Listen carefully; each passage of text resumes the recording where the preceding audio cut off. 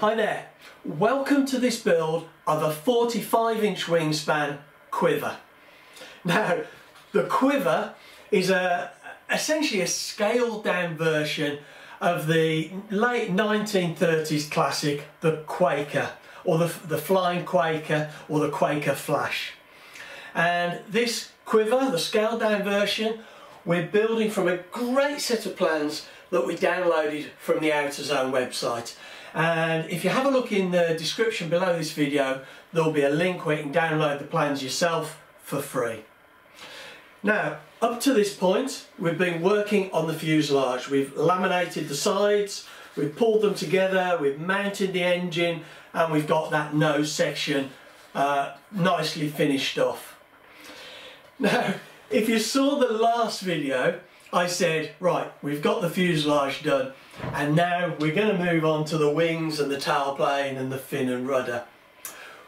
Well, maybe not. One of the things that's been kind of at the back of my mind and sort of not bugging me but making me think about this build is that it's the only version of the Quaker that I've ever seen that hasn't got stringers. Now, there's a couple of other smaller versions than this of the Quaker, and there's at least 3 different versions of the larger, of the sort of full size, either 67-inch or 84-inch Quaker, and they've all got stringers. This is the only one I've ever seen. And I kind of really like stringers, and I've been toying with the idea of whether I should put them on or not.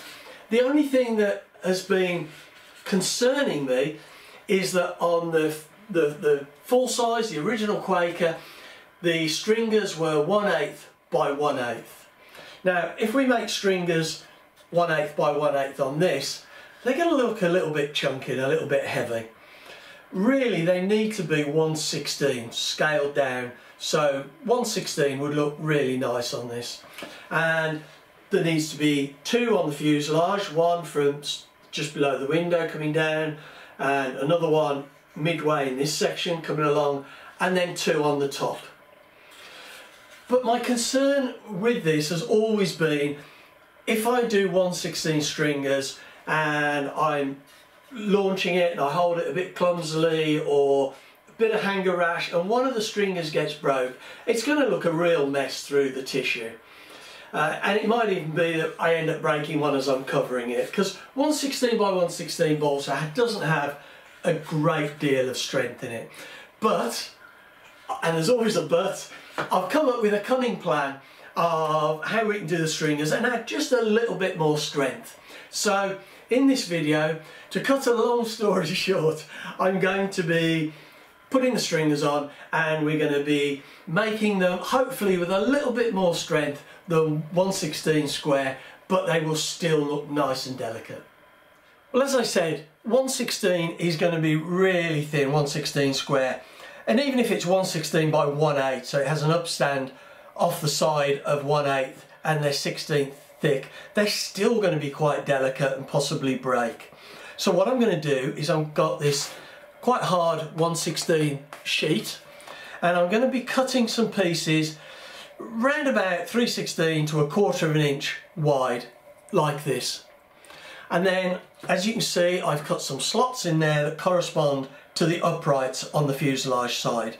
So I'm just going to be putting this in place where it needs to go, marking where these uprights are, taking out the notches like that, and then gluing it into place. And that just slots on there.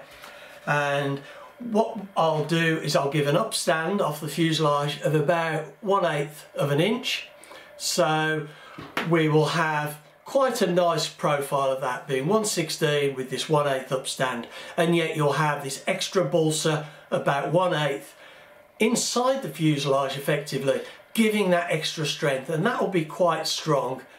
And once it's glued in place as well, it'll be even stronger once it's glued onto these struts. And I think that is a really good compromise. We'll get stronger stringers that look great and have that extra strength. You may see the extra depth through the tissue a little bit, but it's not going to be something that really catches the eye. So what I'm going to do is I'm going to cut some strips, and we'll get these marked out and get these stringers in place. And it's absolutely imperative when we're doing stringers that we get them nice and straight in the right place. The last thing we want is wavy stringers. It just won't look right. So we need to eye them up really well. So I will cut this this balsa now, and we'll start to make these stringers. Right, well, the first thing we want to do is to mark on where we're going to put the stringers. So it's not guesswork. We've got an exact path, and I've marked a straight line there, which comes from the edge of the nose here, where we're going to finish it, taper it out, straight along the side of the fuselage. It's then going to bend, and it will kick up to the back like that, and I've marked that along there. Hopefully you can see the pencil marks. And the second stringer, we're going to start just behind the window here, and we're going to bring that to the rear of the fuselage. So we've got the two lines on each of these uprights, so we know exactly where this string is going to go. And if we mark the front edge first, and what I'm going to do is I'm going to use a little bit of tape just to hold this stringer in place. The last thing we want to be doing is messing about moving the stringer while we try and measure it. And as we only have two hands, it'll be useful to use a little bit of tape. There we go. And we can hold this back edge like this. And now we just need, so we've got the line that we put on is on the bottom of this piece of balsa, and we're just going to mark those now. There we go. These diagonal ones may need a little bit of adjustment to make them fit right. This is the most difficult bit in a way, where we've got the diagonals, but because we've got the diagonals, it means the gaps are smaller compared to here. So if we make these slots a little bit bigger just to make them fit, I don't think it'll make a great deal of difference. Right, now we've got that coming through to there, so we need to then kick this up, and hopefully we'll keep that lined up with that one there. So that's lined up at the back end, and we'll put our tape on again just to hold it. And I mean, at the end of the day, if we do it wrong, we just do a second one. It's going to be a bit fiddly, but you know, we're only talking of small pieces of balsa here if we get it wrong. But obviously better if we can get it right first time. Almost there, just the last couple to do. It's a big help having that tape to hold that end, because otherwise it would be swinging all over the place and being really irritating. Right, so now we need to cut out those notches, and what I'm going to do, rather than just cutting them and hoping I get them all the same depth, I've got a piece of balsa here, which I think is about 1/8 of an inch. Yeah, it is, it's 1/8 of an inch. And I'm just going to place that as a measure and draw along the top. So now I know that we're getting these all of a consistent depth, and then I'll go along with my scalpel and just cut them out and slice them across. Right, I've just fitted this this stringer now, having cut those slots out, and it seems to be fairly straight. It needs minor adjustment when I glue it, just to make sure it's dead in line. But if I turn that round to the camera, you can see, oops, you can see how that is looking.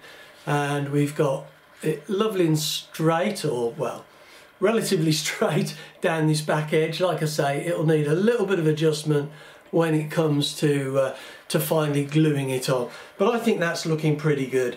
And at the moment that's lifted off there, but we'll pull that down and we'll just sand that in to fit, and I think that will look really nice.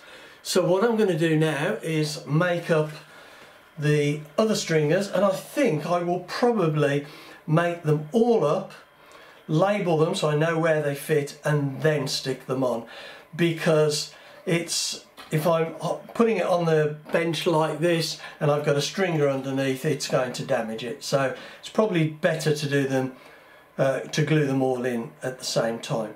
Now, I noticed looking at the plans for the original Quaker, it also had a stringer along the bottom here, which I think I'm going to leave off. I think I'm just going to do the sides and the top, and I think that will make it look lovely. So I will get on and do the rest of these now, and we'll have a look when we've got them done. Right, now I've got the stringers done on both sides and the top, so that's 6 stringers. As I said earlier, the ones with the diagonals are a little bit fiddlier, but the ones without the diagonals, the top and the sides, they're a lot easier. But you can see I've got them done. They're a little bit loose at the moment. They need lining up now and gluing in place. I haven't put the two on the left, back on the left side. They were the very first 2 I did.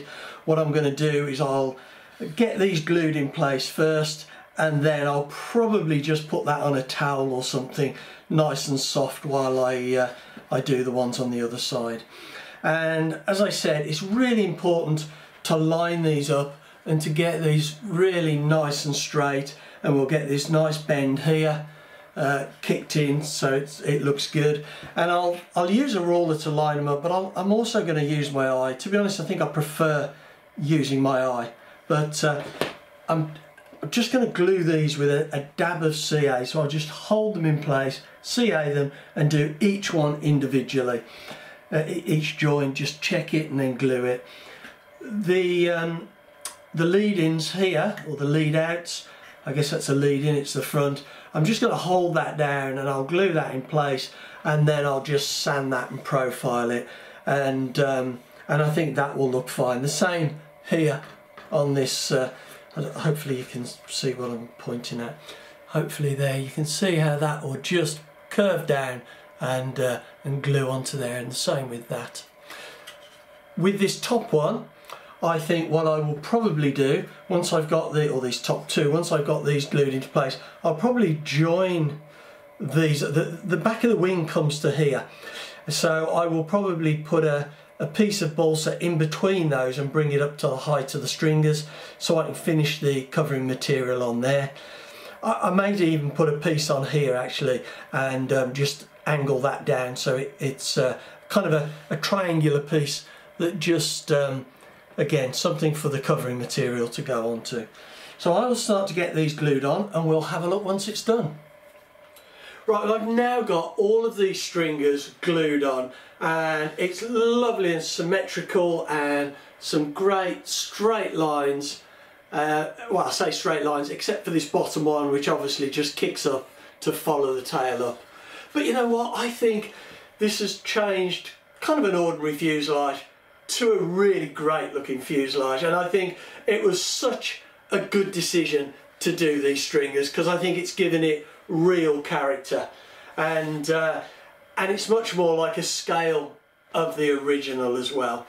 I've filled in between the stringers just on the top there, and the back of the fuselage, sorry, the back of the wing, the trailing edge would just butt up against that. So that'll be something quite good, because it'll hold the wing in a positive place. If I hadn't done these, it could have perhaps slid back unless there was some kind of stop. I've profiled these in here, and this one there, and it'll probably take a little bit more sanding. I have sanded it, but I'll leave the final sanding until right at the very end, just before I'm about to cover it. And I've taken these in a little bit, just sanded those, but I'll wait until I'm doing the tail and see how that fits.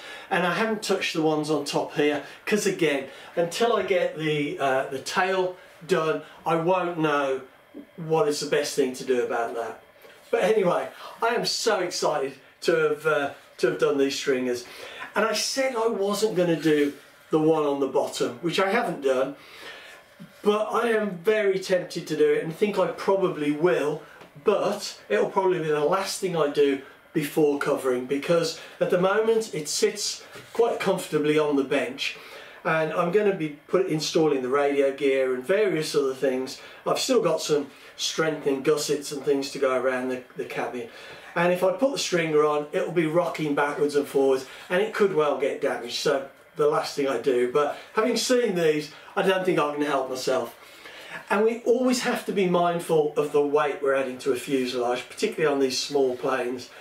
But I think we've added just a minuscule amount of weight to this this fuselage, and I don't think it will really make a jot of difference. So anyway, I'm really pleased I've done it, and I hope you think it was a good idea as well.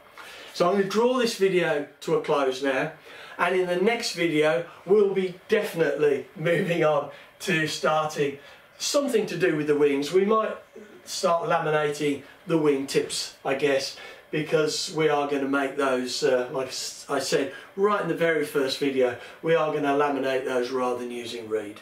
But anyway, thanks very much for watching. I hope you found this interesting and useful. Please come back and see how we get on in the build of this 45-inch wingspan Quiver.